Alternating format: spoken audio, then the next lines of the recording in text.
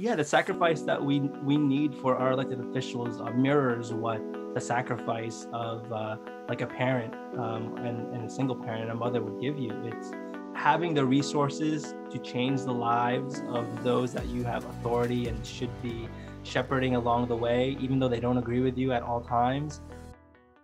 Stephen Raga, hello, and thank you so much for making time for us here on So Jannelle. Thank you for making the time. I'm very excited.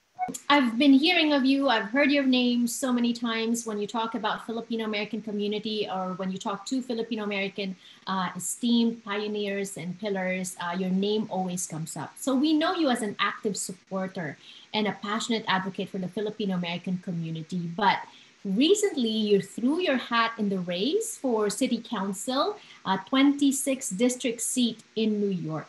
So what pushed you to make that move? What pushed me is one is just being connected to our community in the first place. Learning from the community leaders that we have, not just in New York but nationally, who really paved the way and let us try to stake our claim in wherever communities we are, to make sure we empower those around us, our neighbors, our families, our friends, and that it's about time that somebody that looks like us can represent our community to a degree and a level that can not just support us, but also make us proud. So I'm thinking that there has been, in New York, it's different. We've never had an elected Filipino full-time in an office in the city level or the state, the entire state. So this is something that is high time, and the one big issue or instance that made me decide to let's do it. We have to do it is when a member of our own community, Noel Quintana, was attacked in the subway and the L train back in February. There was no real support from our elected officials for him. In fact, just this weekend, he said they might have given him $21 in benefits as it. And you can trust me, if I was an elected official representing New Yorkers, that I'd be up in arms and fighting for all New Yorkers as fiercely as I would fight for Noel. So no Filipino, you're blazing, you're hoping to blaze the trail. Is there pressure? Do you feel pressure? Yeah, I mean, there is pressure. Luckily, there's two other Filipino candidates on the city council level that are running at the same time. Marnie Halasa in Manhattan and Deirdre Levy in Brooklyn. So luckily, we're making history together. It's the first time three Filipino candidates are on the ballot at the same time in New York City. And it's an exciting time, especially in a time where we need the representation the most. And is there pressure? Yes, there is, but unfortunately, we're used to that type of pressure on our shoulders from working with the community. And what would be more stressful is that if we didn't even try and attempt this and go in another election cycle where we have nobody shouting on the rooftop about issues that would be pertaining to us and protect our community. Right. And this is the first time you're running, but you're not a newbie when it comes to public service because you have been working under public servants. Have you always loved public service? Have you always loved activism? And who and what or who or what led you to this? Yeah, sure. Have I always? No way. It didn't sound like fun. So I think, especially in terms of activism, it really started after or during end of college, because I was the president of the Filipino organization at Stony Brook, and then out in New York, and also the national chairperson for FIND, the Filipino Intercollegiate Networking Dialogue. So it's I think I don't know how national it is now, but it was, interstate and making sure all our younger Filipino-American leaders were working together, talking about community issues pertaining to them, and also culture, and giving them an early start to that in college. After that, I started interning in the Filipino community. At the same time, I was both at Philippine Forum in Queens and more social advocacy organization, and also at the Philippine Consulate at the same time. So very international in scope, and looking for ways to help the Filipino community, not just in the Philippines, but abroad at the consulate. And then also afterwards, I would be at the Philippine Forum or trying to fight for the rights of our Filipino community here in New York, especially immigrant youth at the time. I think what started it all was also at the time at the Philippine Forum, and was the emergence of a particular bill back in 2005 and 2006, the Sensenbrenner bill, HR 4437, which definitely was disproportionately attacking immigrant communities in New York, and even those that worked with immigrant communities. So that's kind of what, to a degree, politicized, or at least made me more interested in activism. But that's separate from public service, because that made me, those years working in the community, you're not very, feel trustworthy with politicians, because they're kind of the problem of why a lot of these things are coming to play. How I ended up anyway in working as a staffer for elected official is because I was with an advocacy organization a few years back, in which we were putting together the Defend Little Manila coalition here in Woodside in Queens, where there was a structure that was trying to up zone, so get a have the ability to increase their the space and the floor ratio to air ratio they would have, and also how high they could build. And that would negatively impact all the Filipino small businesses in the vicinity, putting up the rent, putting up the property taxes, and during the time of building would also take away parking spaces and make construction unnecessarily just around for any of the customers. During that time, not long story short, during that time, one of the politicians or the candidates that were running used to go to our meetings. And at first, the first two times, you're like, look at this guy. He's just trying to, look at these politicians. They're just trying to get our vote and go to our meetings. And after the third or fourth time, you're like, well, I think he knows that most of us aren't voting in a primary. That's not what we're doing. And yeah, I think he really just cares. So so that's how afterwards, after he won his election, I became his chief of staff, and I was doing that for 4 years. So at the same time, I joined the community board. I was also on the state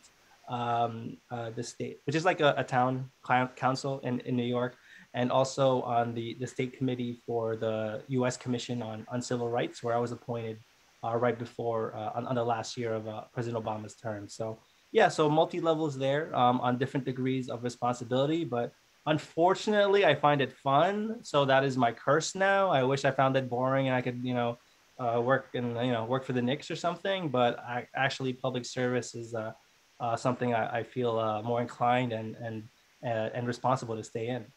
Right. But you mentioned something though. I was born and raised in the Philippines, and politics in the Philippines is dirty, right? Yeah, that's what they say. Yeah. It is. And so there's this concept of a dirty pot. Whoever holds this, even if you hold it with clean hands, when you're done with it or when you're in it, you can't help but dirty your hands, right? Yeah.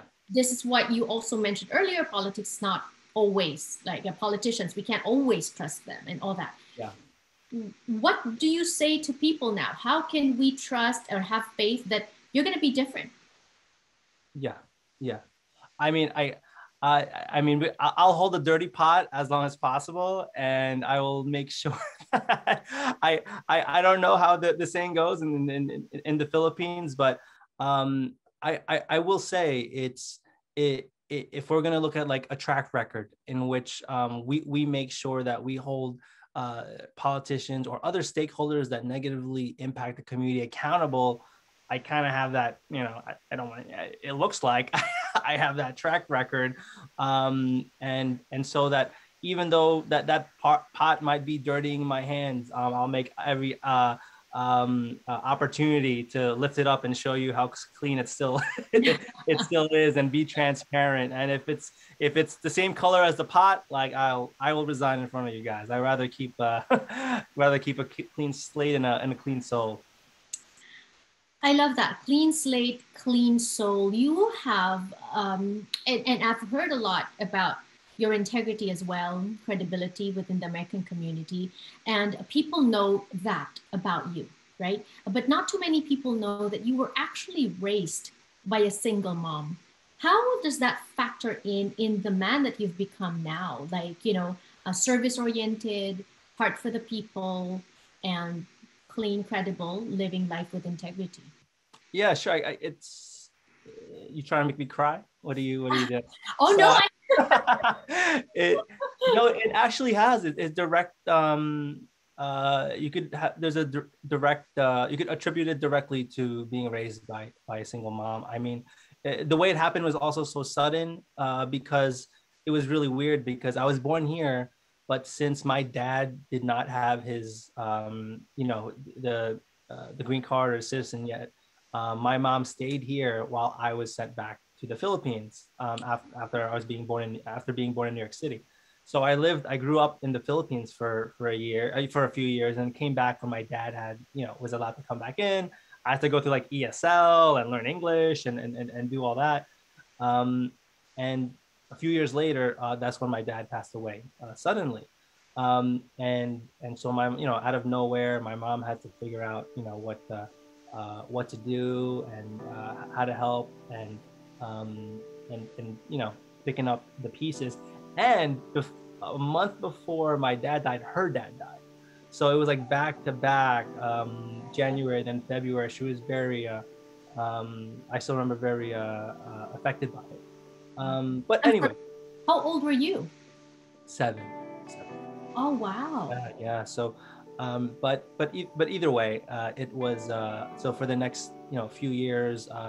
And at the time, I didn't really think much of it. Like looking back, well, anything parents do, you don't think about it in the moment. You have to look back years afterwards, and it's when my mom was like, she went to work, and then actually, let me bring it back. In order to get to where I would be going to school, we had to wake up at 4:10 a.m. every day. So she'd wake me up at 4:10 a.m. We get on a bus at like 4:30 a.m., go over where she dropped me off, and at 5:30 a.m. just so she could go back on the bus the other way, get on the train in Queens, go all the way into the city in time for her work. So she could do that in the evening. I'd meet her at home, and then she'd go to another job, her second job.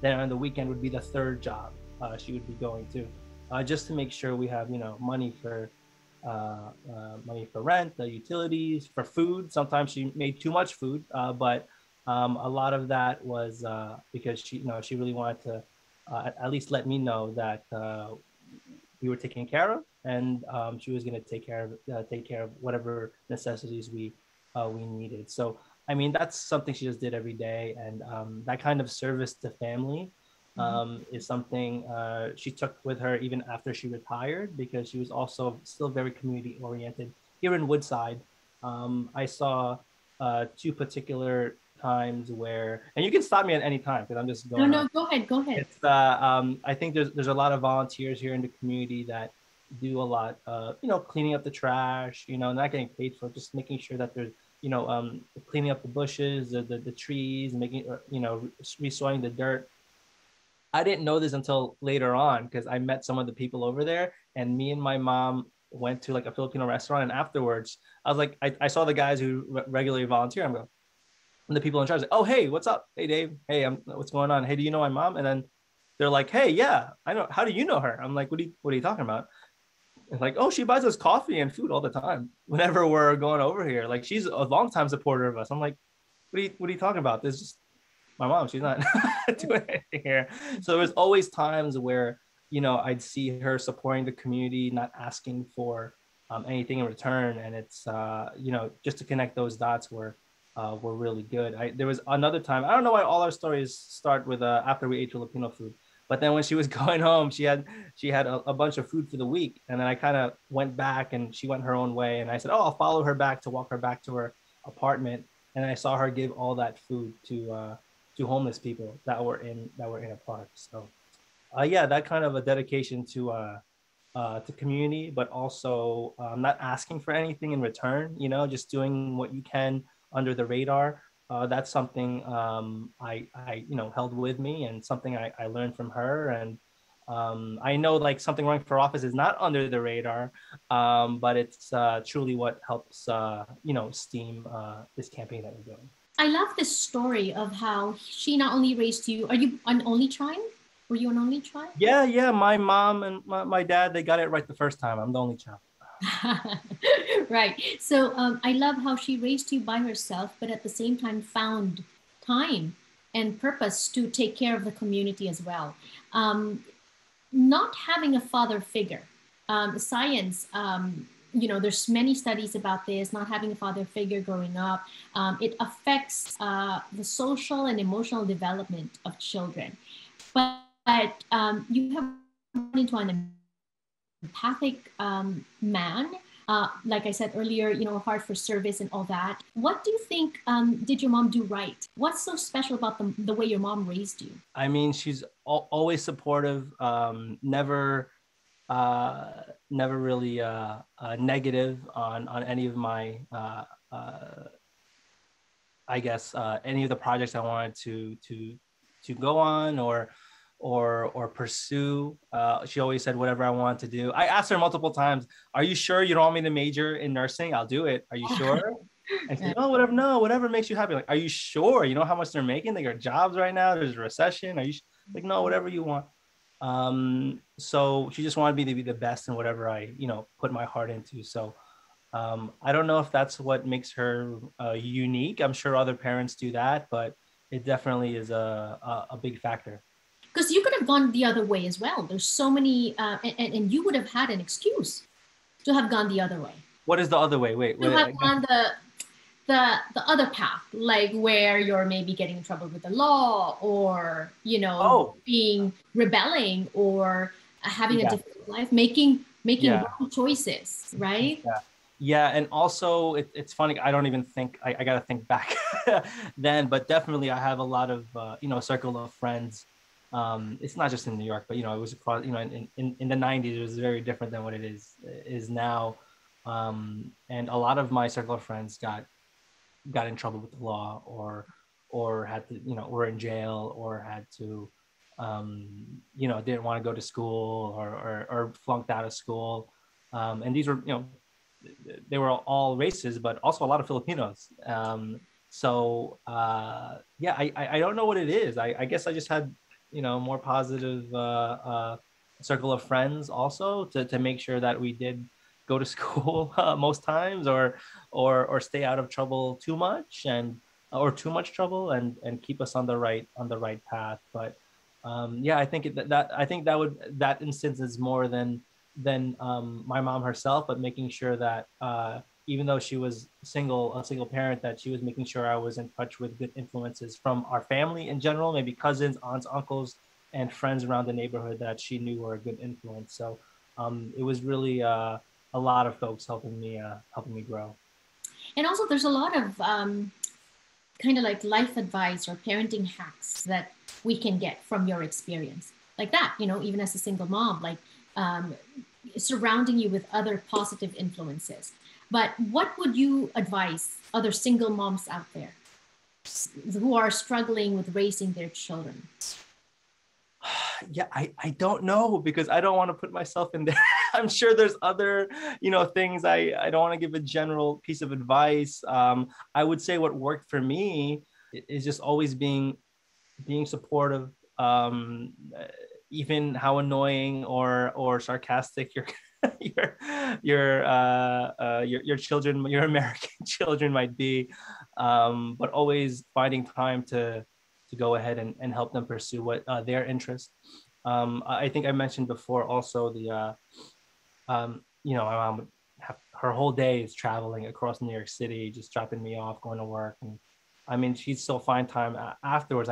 You just made me remember this now, is that it would be 30 minutes before the library would close, and we'd find time to go to the library, right? And she's like, she treated it like the playground, right? I was like, "Oh, go here, read books." And I'm like, "What? This is oh, okay, I will." But yeah, just constant love that you give. They might not see it now, but my mom told me, she was right. I'm kind of annoyed she was right, is that you'll notice it when they're gone. And your mom has passed. She lived a full life, and now you're remembering her. What would be your message to her? She was right in most of the things I told her she was wrong. But that a lot of the effort and the sacrifice that she did on a daily basis over the years, hopefully has paid off. Hopefully I'm someone that she thought would is the fruit that would, that is bearing because of her sacrifice, and growing up to be somebody that she could be proud of and say that she helped put that together, whether I thought it was a mess or not. But hopefully I'm living the life that she thought I should. I think she is. I think she thinks that. You mentioned about effort and sacrifice. That's also what we demand of our public servant. So what would be your plan and your vision for the city? I like how you brought it back. That's good. I like. I'm not an amateur. I know. So it's the same sacrifice and commitment to those that you oversee that I learned from my mom. So I think that's something I can bring to the table. The name of the game is sacrifice. That when you're helping the community, involving the community, is sacrifice, and also having the background knowledge of what that sacrifice looks like in an elected office, being chief of staff in the same neighborhoods as where I'm running for city council for.